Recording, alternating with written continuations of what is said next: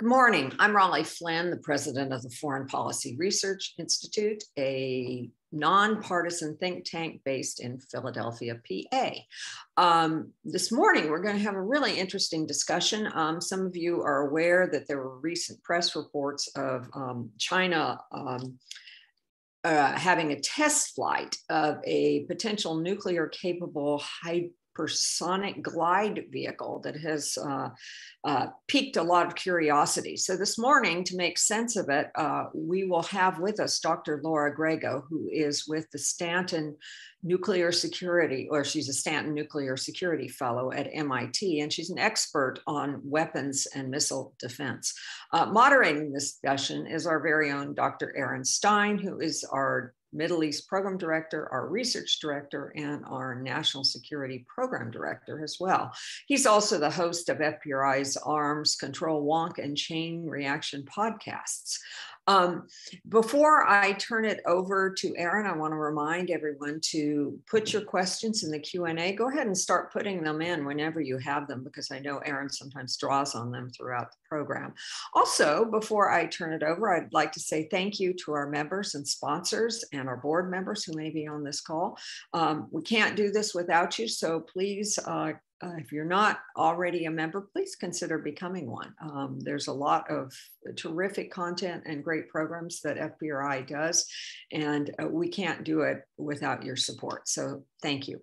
So without further ado, I shall turn it over to Aaron Stein. Thanks, Raleigh, and thank you everybody for joining virtually. I want to welcome again Dr. Laura Grego. She's a Stanton Nuclear Security Fellow at MIT's Laboratory for Nuclear Security and Policy, and she's on leave from the Union of Concerned Scientists Global Security Program, where she is a senior scientist and research director. She is also a great follow on Twitter if you want to keep up to date with all of the things that are going on hypersonics or space. And so I thought, given the news in the Financial Times recently, that Dr. Grego is the perfect person to discuss this with us. The way this is going to work is we're going to do 10 to 15 minutes of opening remarks, and then we will turn it over to moderated discussion. And that moderated discussion is very much dependent on questions being submitted. So if you are interested, have questions, don't understand something, this is the place to ask. So if you look at the bottom of your screen, we've all been on Zoom for long enough, but just a reminder, you hit the Q&A function and just type it in and I will moderate the chat. And if you have any problems with that, you can always use the chat function. I will go back and forth between the two. And finally, before I turn it over, I just wanted to say that we at FPRI are, with the generous support of Jim and Janet Averill, beginning to expand our work on China, launching a China Center with a focus on new technology and geoeconomics.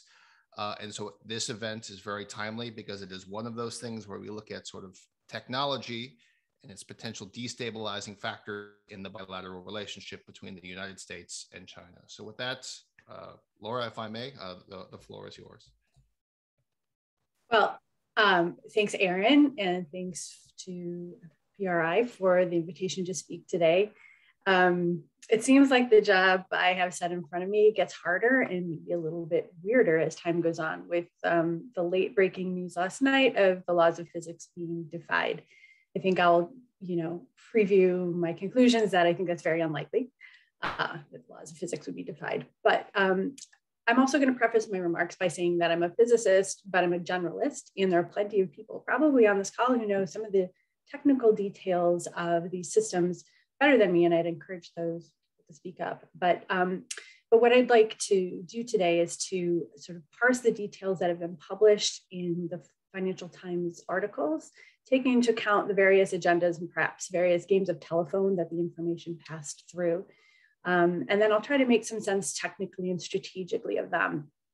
And also what I'd like to do is to draw out the larger picture of what might motivate China to pursue novel types of strategic delivery systems. So I'll do my best to explain things, and I will encourage us all to keep an eye out for more information, but neither rush to judgment or panic. So Earlier this week, the Financial Times reported that China had tested a nuclear-capable hypersonic glide vehicle on a around-the-Earth trajectory.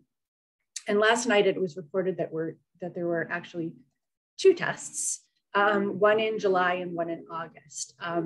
So let me first say that with the information reported, nothing appears to be revolutionary. And in fact, the technologies as described are decades old.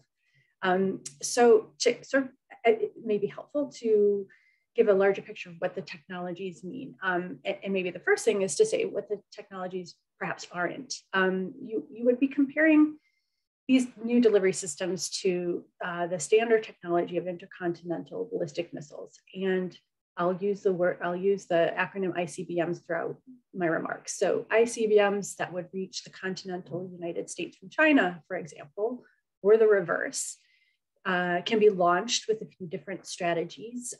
Normally, they're launched on what's called a minimum energy trajectory. And that's the way to get the maximum range from a given missile and payload. You kind of intuitively choose this, like if you're familiar with baseball or if you ever throw a ball, you don't throw a line drive or a pop-up if you want the ball to go far. You throw it at about a 45-degree angle.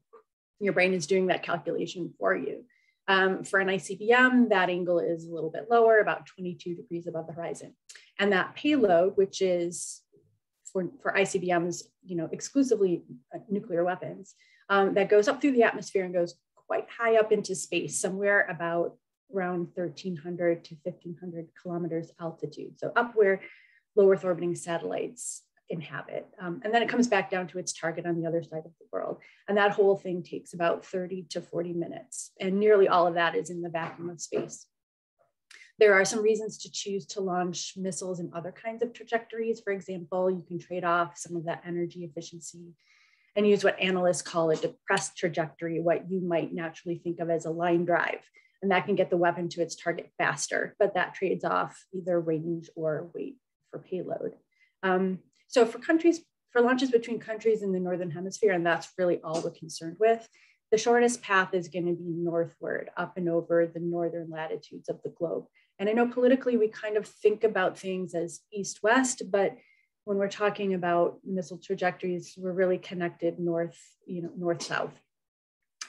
Ballistic missile launches are predictable and very well determined once their launcher burns out after just a few minutes, and they're coasting. So that they travel through a relatively narrow set of paths up over the North Pole, and they do so predictably, is the reason that we can even really consider building defenses against them at all, because it's a fairly bounded problem. And that's why countries right now, especially the United States, build strategic missile defenses that have depended on that predictability. In the 60s, when faced with the possibility that their adversary would mount a defense to avoid ballistic missiles, or to ballistic missiles, the US and Soviet Union looked into other ways to counter or avoid those defenses. And one way to do that would be to travel from an unexpected direction. So now we're catching up to the story of this week. One of those strategies is to put the payload into an Earth orbit rather than popping up in an ICBM trajectory, and then deorbit it when it gets to the right place. If you do that, your missile has essentially unlimited range, and it can circle the globe until it is intentionally deorbited when it gets to its target. So it can come from an unpredictable direction rather than really from the north. If this idea of putting something into orbit and coming back down sounds familiar, it should. We do this all the time. We put astronauts and other things in orbit and bring them back. The idea of putting weapons into orbit and then deorbiting them is often called orbital bombardment, and it's really the same physics. What the reports this week suggest China's tested was to put what they described as a nuclear capable missile into a orbital bombardment trajectory, or sometimes it's called fractional orbital bombardment trajectory, which just means it hasn't made a complete 360 degrees around the Earth. Meaning it put something to orbit and brought it down. So because the Earth rotates under that orbiting object, when it comes back around full circle, it isn't exactly where it started. So maybe the reason to do just a single orbit is to make sure the landing spot is near the launch spot for convenience sake. if there were actually a nuclear weapon system, the reason you might consider doing a fractional orbit is that the Outer Space Treaty, which the United States, Russia, China, almost every country is a signatory to, bans the orbiting or stationing of nuclear weapons in space. And so there's a legal analysis which suggests that as long as the weapon doesn't make a complete orbit, it's possible that it may not have contravened this obligation under the Outer Space Treaty. So that's, when you hear fractional orbital bombardment system, that's trying to essentially get through that loophole. So again, the technical ability to put things into orbit and bring them back down is decades old. China, with its advanced space program, can certainly master such a technology. So there's really not a surprise that they could do that. The other piece of technology described in the article is that the payload wasn't just deorbited, but the payload was a maneuvering hypersonic vehicle. So hypersonic in the strict, semantic sense describes just how fast something moves. And that's, like 5 times the speed of sound.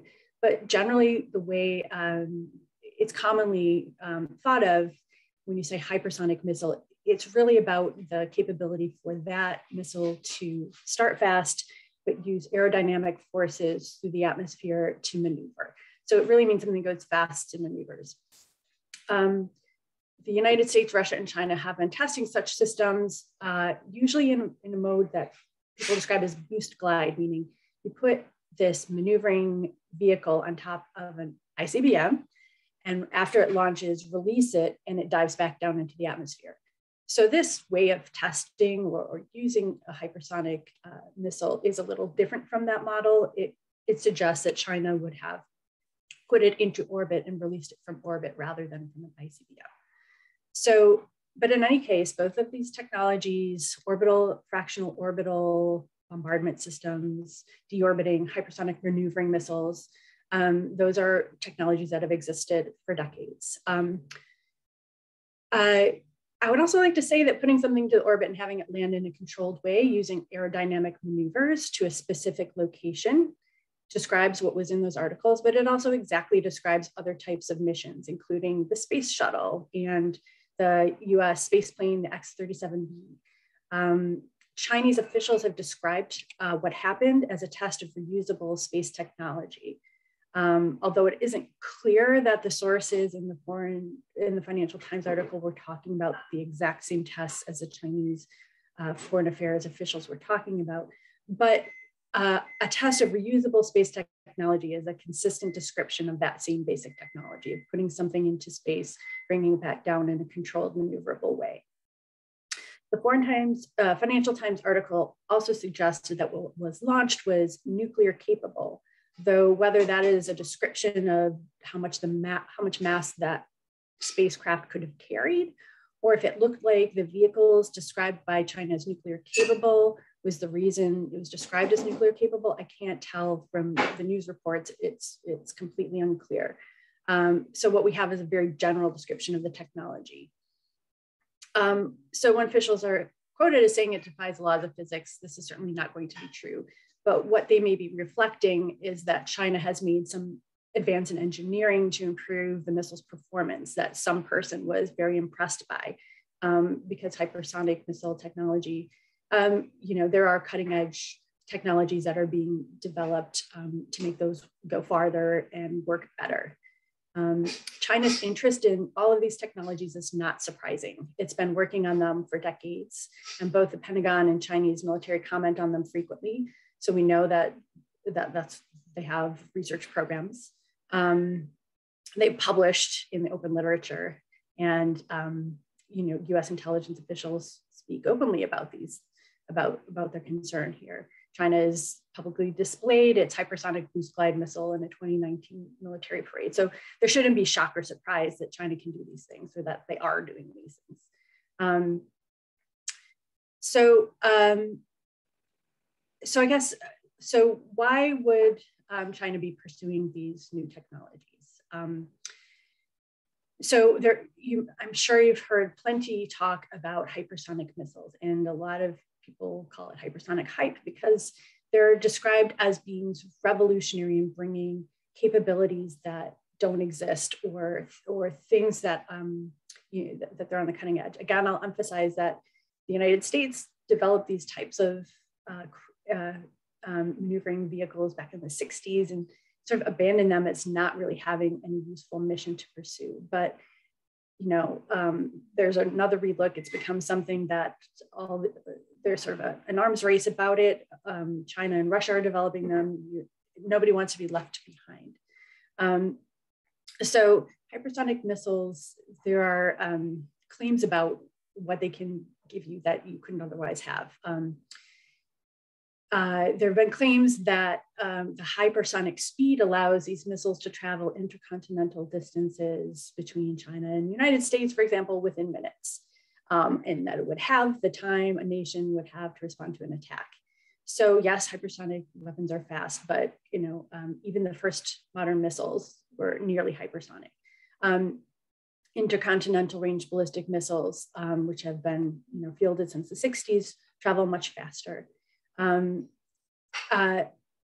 Hypersonic weapons, because they dive back down into the atmosphere in order to maneuver, well, those maneuvers bleed off speed. So by the time they reach their target, they're going slower than an ICBM would. So while an ICBM has a longer path, it goes up high and comes down low, it has a longer way to go. The actual time to delivery is not all that different. And that is, again, sort of 30 to 40 minutes. You can make it go faster by the shortest range, by a depressed trajectory, as I said, sort of a line drive, or a FOBS strategy that took the shortest route rather than the most unpredictable route. But all of these things really are tens of minutes. There's this other claim that hypersonic weapons are invisible. As I mentioned at the beginning of my remarks, ballistic missiles are notable because their paths are very predictable. Once they're launched, you pretty much know where they're going. And hypersonic weapons can maneuver and be unpredictable, and that they're invisible. Well, it is true that ground-based radar systems that countries have developed for defenses and early warning about ballistic missiles are really suited to ballistic missile detection. That isn't the only option. And really, all technologically advanced nations like the United States and Russia, and soon China, will have space-based infrared sensors that can see the launch of a missile.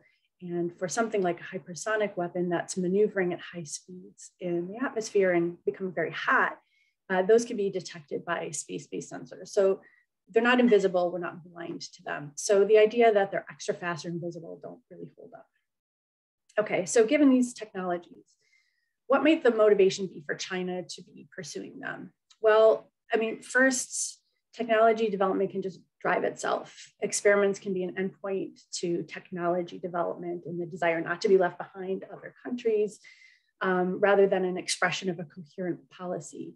There's just, of course, abundant literature to show how that sometimes happens. And of course, industrial and political interests can play a role. There's no surprise there that just bureaucratic interests and financial interests can keep technology projects moving forward. But of the strategic reasons, I think it's primarily because China sees US missile defenses as a major threat to the survivability of their nuclear deterrent.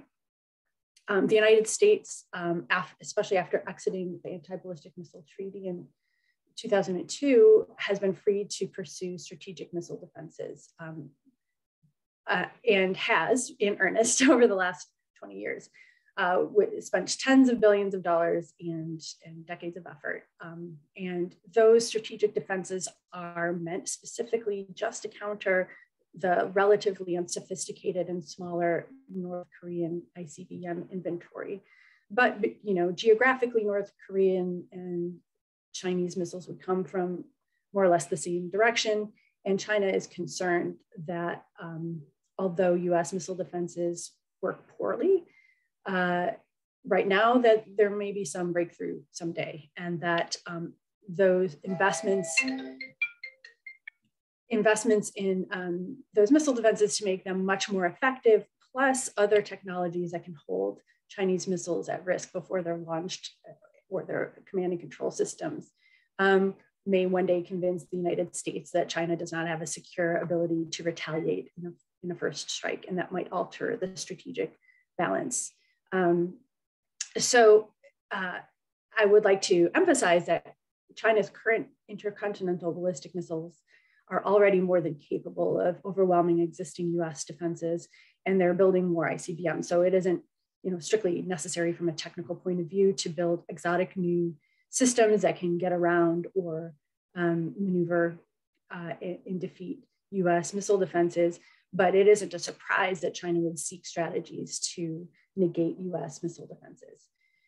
So for its part, the US seems to be set on seeing these new technologies as an aggressive move rather than a predictable answer to US strategic investments.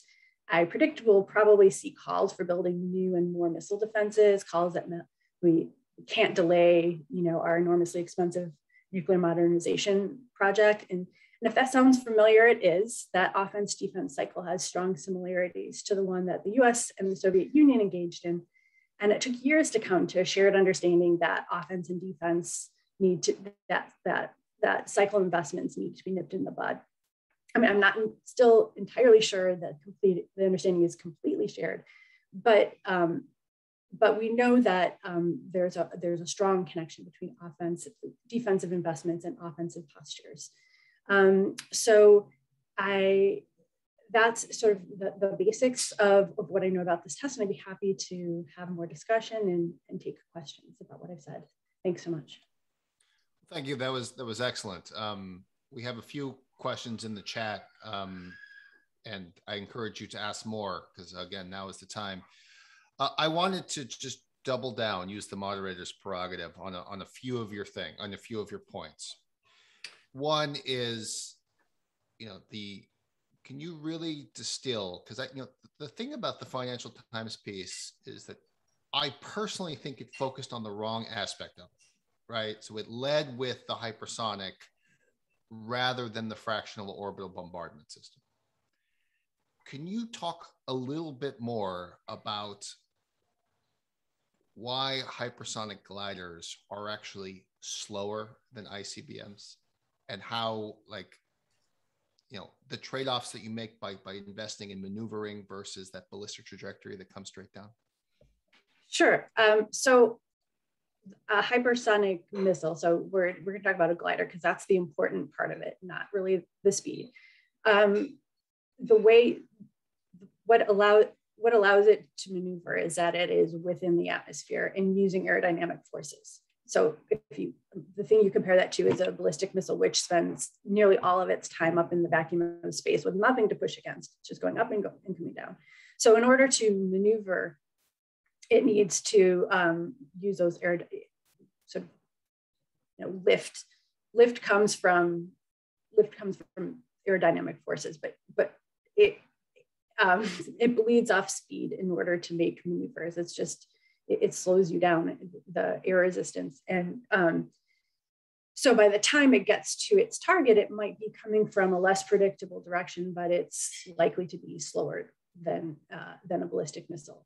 So you're trading off one thing for another. So I guess the idea might be if you've optimized your defenses for a specific threat, like a ballistic missile threat, which will be predictable and coming fast, then a hypersonic missile, your system isn't adapted or optimized for hypersonic.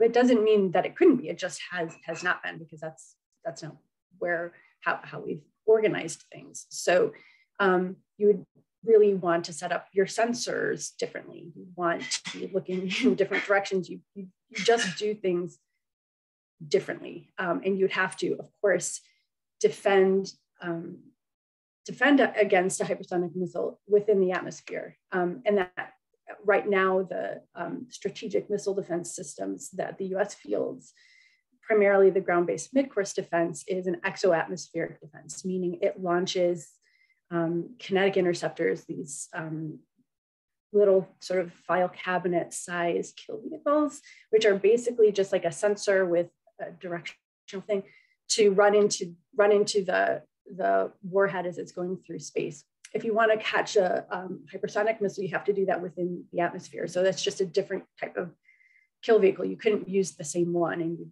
need a different technology. We do have systems that are built to do that. The THAAD system, the Army's transportable THAAD system, which is meant for like defending a small area, like a military base or a small city, has interceptors that work within the atmosphere. And so it's not that there's no technology to do that, but it's just adapted for a different purpose. So it isn't undefendable. So the challenge for these hypersonic glide vehicles, especially for intercontinental range missions, is that they are going really fast, and the ability to manage the heat of something going through space is a real challenge. It's a material science challenge. It's an engineering challenge. I mean, so it's similar to the challenge of bringing back spacecraft, safely, especially when you have human beings on them. So there's a lot of research and energy there, but so hypersonics are just a different way to deliver something with different optimization. I'm going to ask one more moderator's question, then I will go to the thing. The US sensor architecture for this is arrayed towards the North Pole, right? It's radars in the UK, Greenland, and with interceptors in Alaska, 44 interceptors in Alaska, and I think 4 in California, but it's really the 44 in Alaska. Mm-hmm. The way in which it's described that these interceptors work is that you basically fire 4 interceptors per 1 missile, right? So if you have 44 interceptors, it's really only designed to deal with 11 missiles. And we can talk about sort of like single mode of failure if you're using the same kill vehicles across 44. But the thing that the FT story talked about is that, I want to reiterate this, they went the other way around. Yes. Can you talk about the challenges about going the other way around for US sensor architecture, combined with that hypersonic?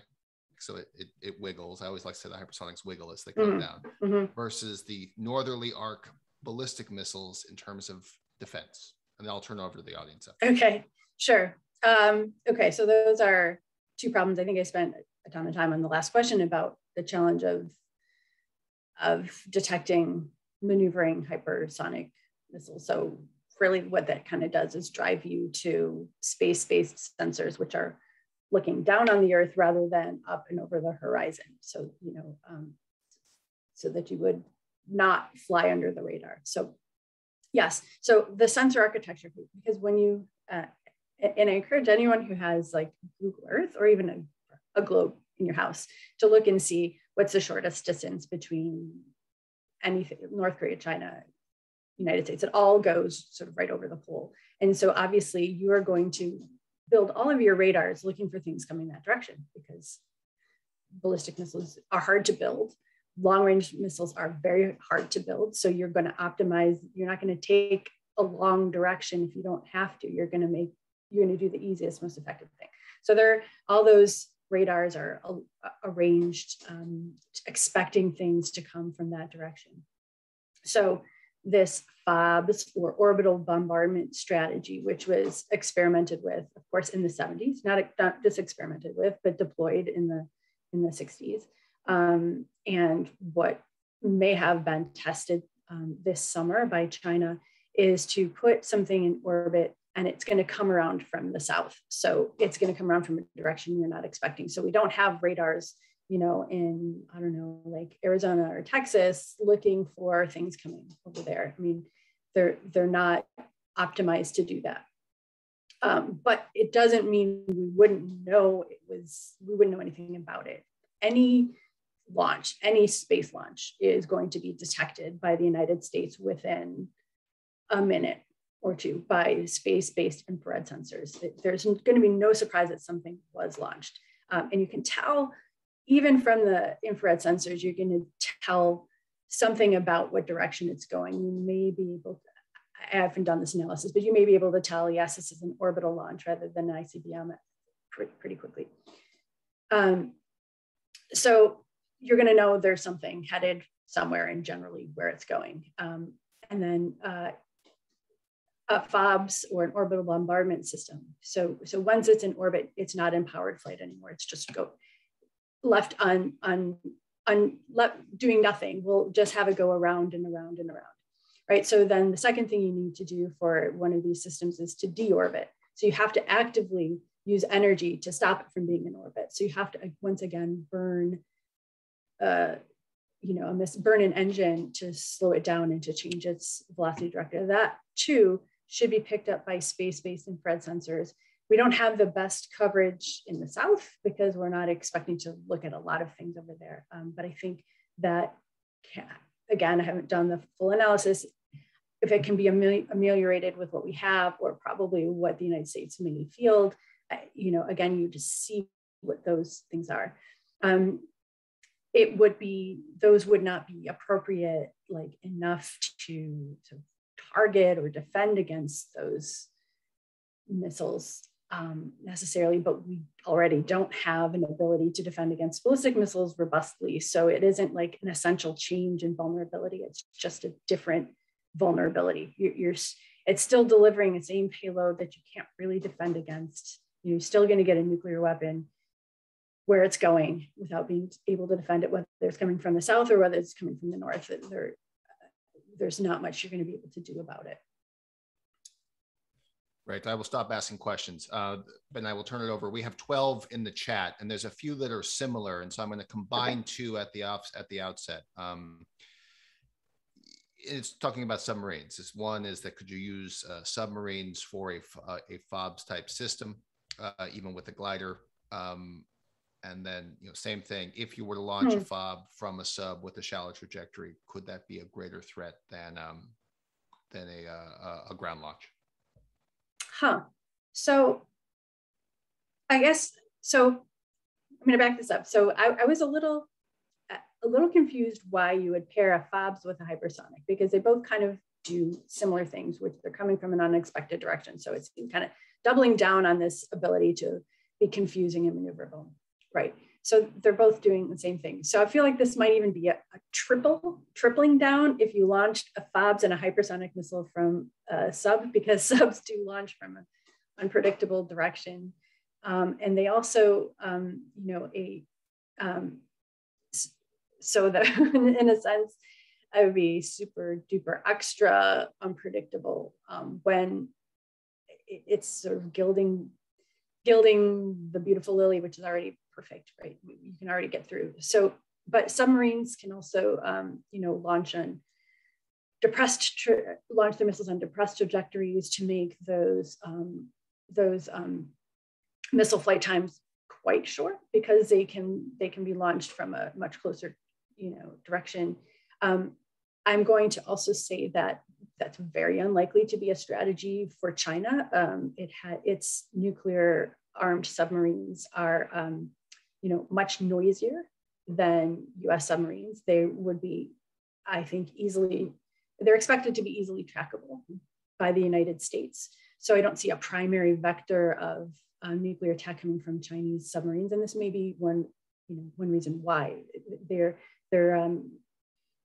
that is not going to be the best technological route for China to provide an unpredictable direction. So these other strategies like FOBS and hypersonics might be a different technological solution for the same issue they see. Well, keying off something that you said, and it builds on a question in the chat, why would you use FOBS and a hypersonic glide vehicle together? So James Matter in the chat is asking, is it possible that this is actually was exactly what the Chinese denial was, that this was a reusable space launch vehicle? Or yeah. I would expand the question a little bit to be like, maybe talk a little bit about sort of the overlaps in technology between like the space shuttle and reusable space vehicle and a hypersonic glide vehicle, and how that could also be used for FOBS. Right. I mean, these are good questions. I don't, and this is pretty new to me. It would not have occurred to me that this would be a strategy that you'd put, I don't know, not occurred to me, but it's interesting that there's sort of FOBS and hypersonic vehicles. And the description of this technology is a description of exactly what a reusable space plane would look like. We don't have the shuttle anymore, but we have this the US space plane called the X-37B, and can kind of explain what it does. It gets launched on a space launch vehicle. So the space plane doesn't launch it itself. It's a cargo on a big space launcher, and it gets put into space, and it can stay there for a really long time. Actually, I think certainly it stayed over a year. It might have approached 2. So I'm just going to talk about the US space plane for a little bit. So the X-37B, and there's been a lot of angst from China, from Russia, people claiming it's a space weapon, and a lot of concern about that. And so, especially when talking about a space weapon, I think that conversation has been about, can it attack things in space? Can you make the space plane zoom around and attack valuable satellites on orbit? And kind of the thing about a spacecraft like the X-37B, which is designed to come back down, and not just come back down maneuvering, but come back down in like an elegant way on your runway. My colleague David Wright calls it a very expensive valet parking. Like you're not dropping a capsule in the ocean and having to send a helicopter or boat out to pick you up. It's like bringing it back down perfectly.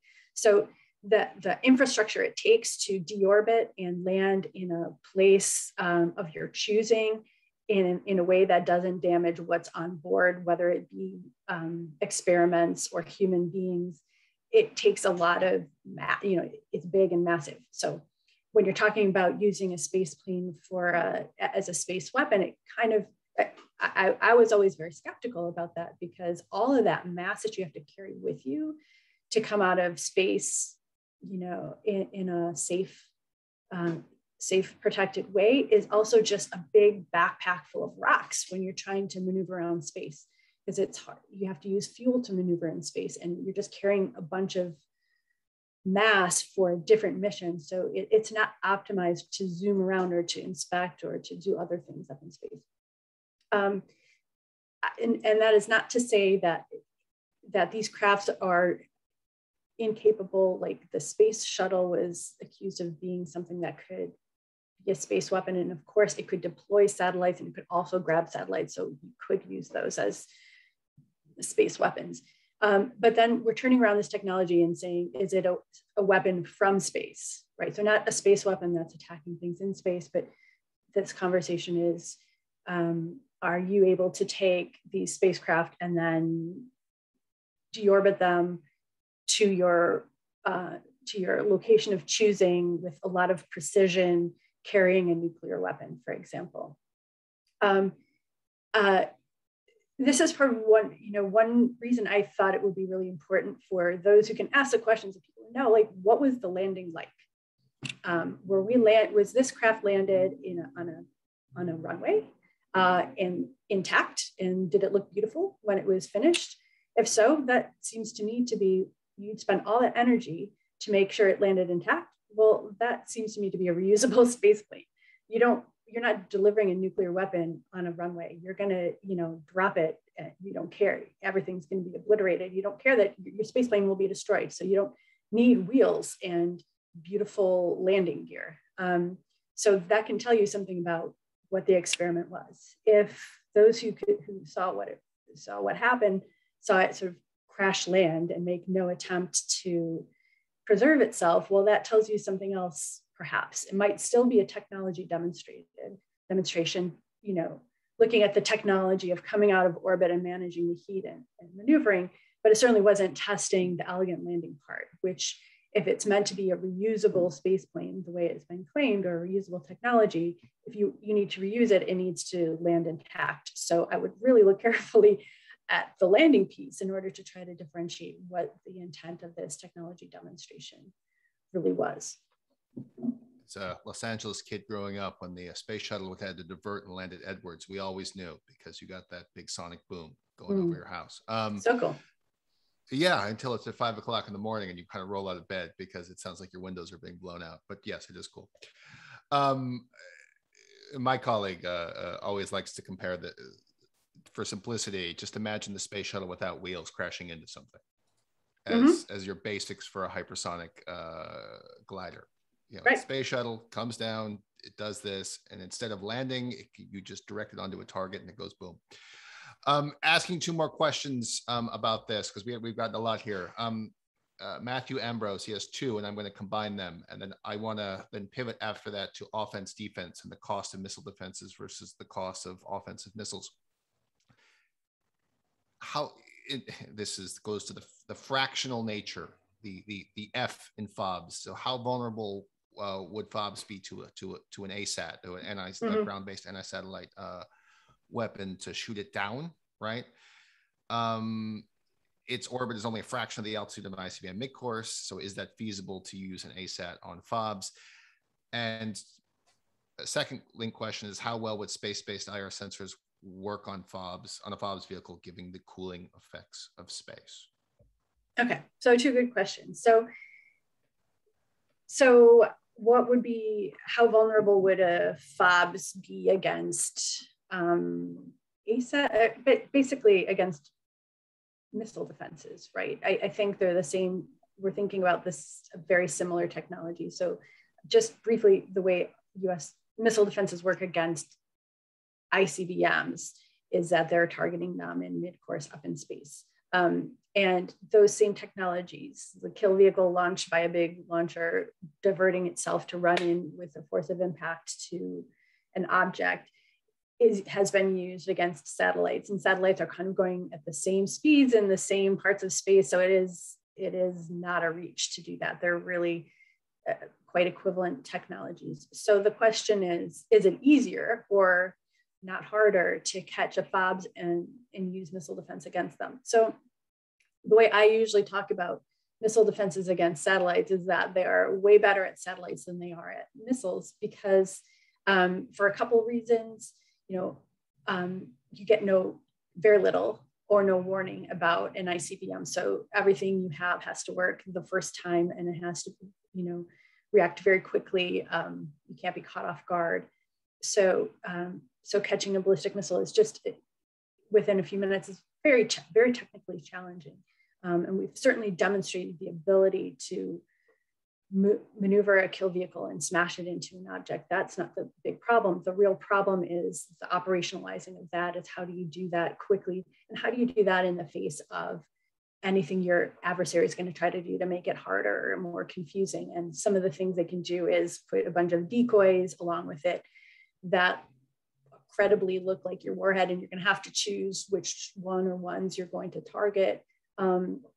That's a pretty, not simple technology, but an available technology to any country that can build an ICBM.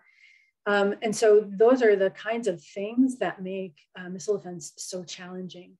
So if a FOBS probably will have that same time compression problem. I mean, if it is really fractional orbital bombardment system, going around the Earth is going to take you 90 minutes at the most. So low Earth orbits are about 90 minutes, and that's compared to a 30 or 40 minute ICBM trajectory. You won't have your, if you built something to defend against FOBS, you probably have about the same capabilities as you could. You don't have repeated orbits in order to get ready. You can't target it bunches of times. Like a satellite will go around and around. If you miss it once, you catch it the next time. But it's just a little bit easier that way. Also, I think a real complication, and I have to admit, I only started thinking about this in the last couple of days about defending against FOBS or what you would do, but you'd have to commit to destroying something on orbit, and at least we have trained ourselves to really identify ICBMs with nuclear weapons. And we don't have conventionally armed ICBMs, and that it's just identified that way. But certainly we don't identify nuclear weapons with spacecraft.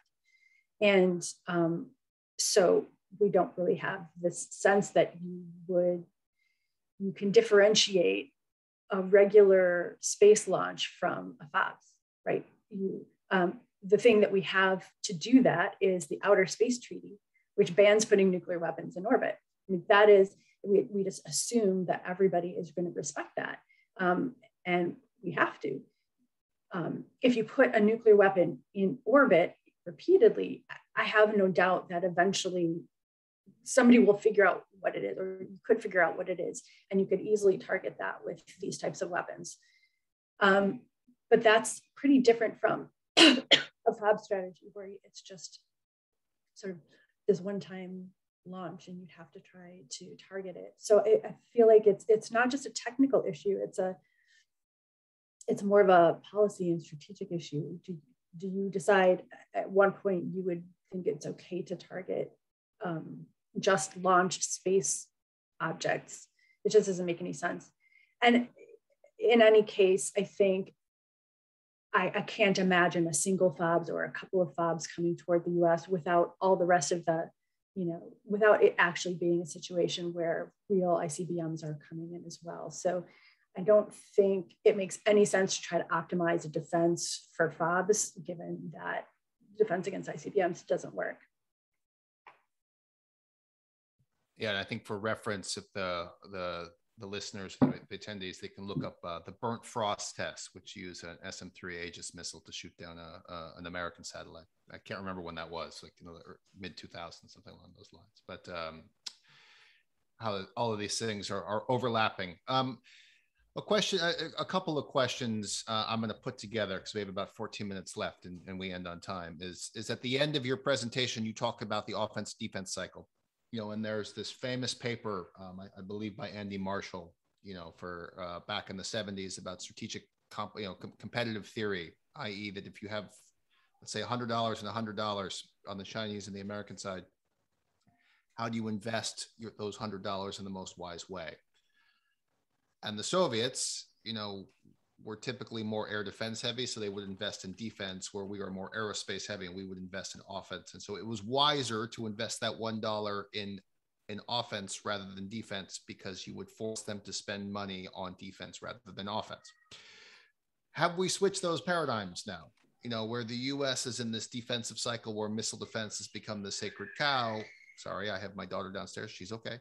Have this sacred cow where we are investing money in defense rather than offense. So talk a little bit about the cost dynamics of a FOBS or of ICBM versus expanding missile defense architecture, either in the southern United States or bolstering it in the northern United States, or both. So I wouldn't say, to be honest, I'm not sure I see evidence of like a rational strategy trying to apportion defensive and offensive dollars in the United States. I think your description of missile defense as a sacred cow is right. I mean, it's an exceedingly political enterprise. You can see by the way it's developed, it's been sort of exempted from normal oversight that would require the system to be built to work appropriately. And I'm going to give a shout out. I know there are GAO staffers on this call whose work I rely on really strongly, who really take a very, very close look at how we actually conduct missile defense development and deployment, and and where we give it a pass just to keep it built. So it's very interesting that to me the requirements of defense are so low. It's extremely symbolic in my mind that we've spent many tens of billions of dollars on a system that's only been tested 20 times. And it has only really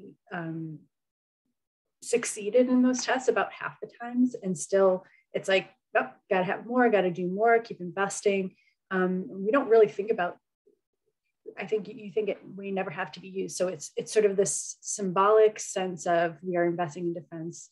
And it's assigned lots of different roles, not just, in fact, I'm not even sure it's primarily about defend against these threats, because it's really not showing that it can, but it's assigned other roles like deter other countries from building ICBMs because they know they're devalued by our defense.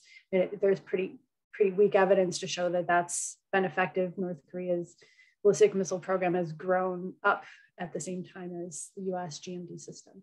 So I don't think that seems very effective.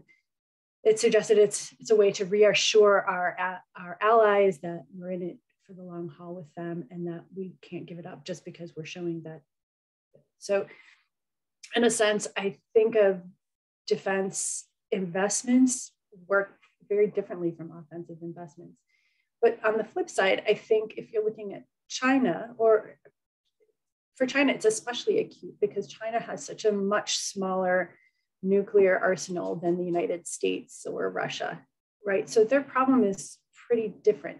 They can imagine not just missile defenses, but these other technologies which might allow the United States to somehow eventually think that it could do a first strike on China and effectively wipe out their deterrent. Not just, so these precision strike, conventional prompt global strike systems, these advances in intelligence and surveillance and AI and ways to track mobile missiles. So China might think all of these combined. So it's not just missile defenses, but all of these strategies combined, missile defenses, these offensive strategies, and this huge US arsenal might make the US think that it could escape mutual vulnerability.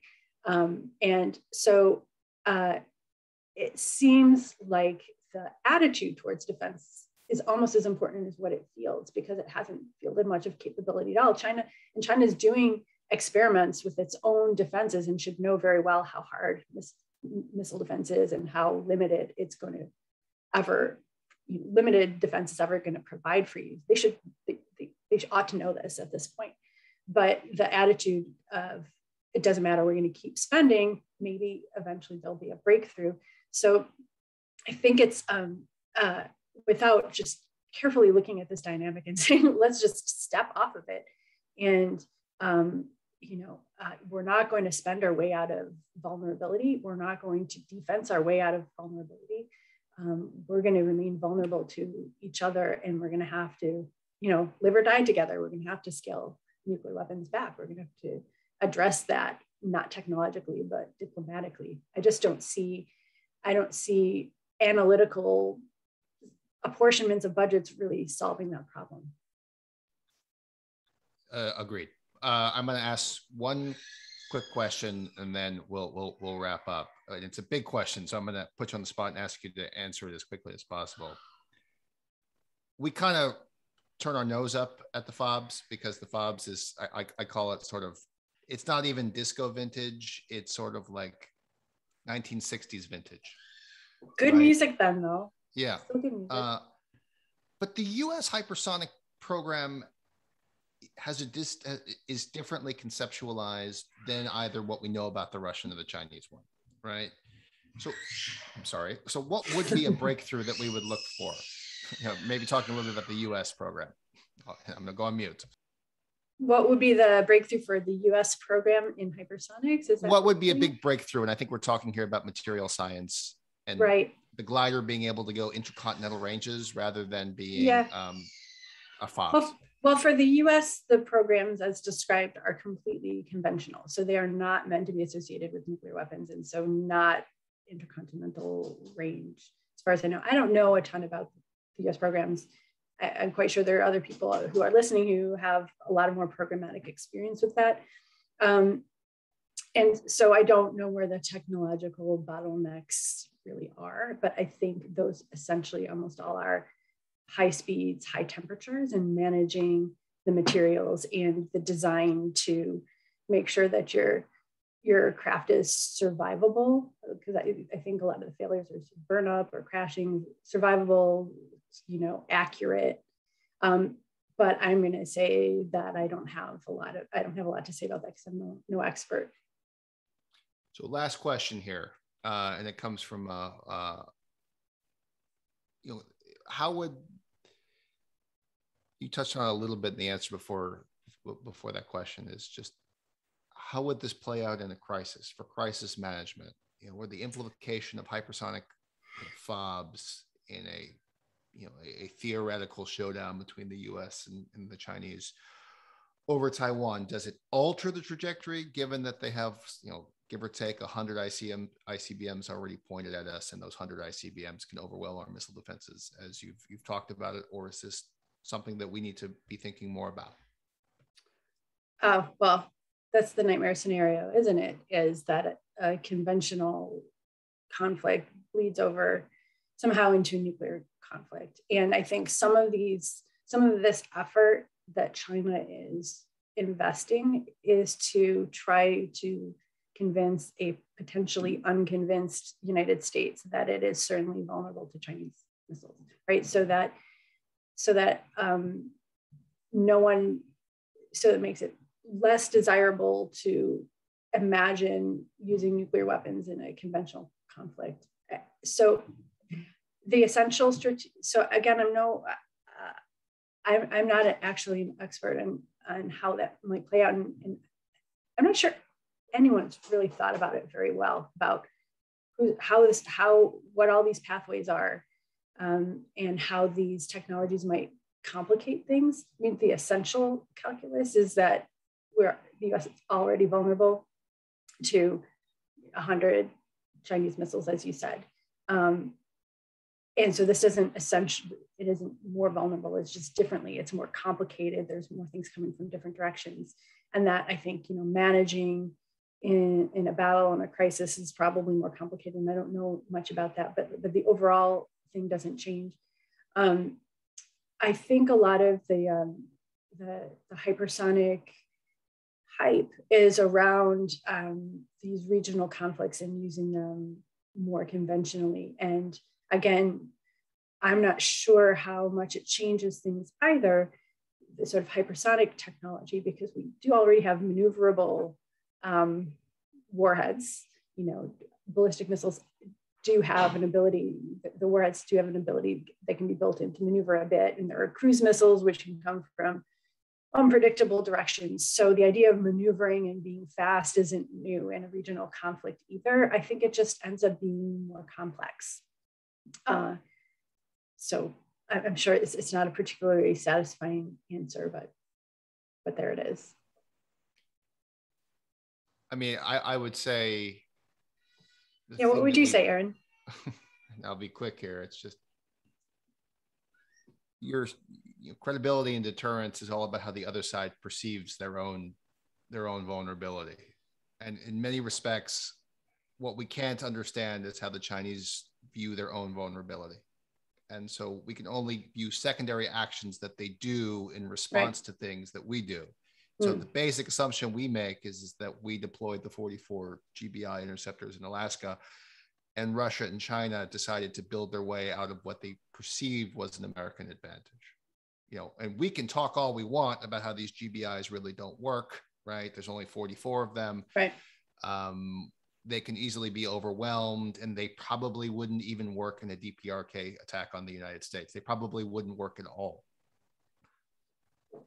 But defense planners tend to be worst case scenario people for a number of reasons documented in studies, whether it's allocate for budget, whether it's to push their own mission sets, or anything else.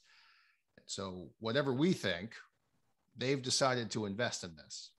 And I think that's all that really matters, right? And so it's getting back to that dynamic about the thing that the U.S. has always struggled with is accepting that vulnerability. That was the reason we abrogated the anti-ballistic missile treaty in 2004. It was that the U.S. decided, particularly using 9/11's attack as a catalyst, to say we can build our way out of vulnerability. We will not be constrained any longer. And this is the obvious whiplash to that. And why arms control, and I really will end here, is looking pretty grim, because that link between offense and defense, the US tries to break it, says there's no reasons why we should limit defenses. We should just focus on offenses. And the Russians in particular say, no, they go together. I have talked too long as the moderator. Thank you, Laura, for doing this. It really was an excellent presentation for the first 20 minutes, explaining how all of these systems work in a very easy to understand way. So I appreciate it, and thank you for joining us this morning. Oh, it was my pleasure. Thanks for spending the time. And for everybody who joined, thank you.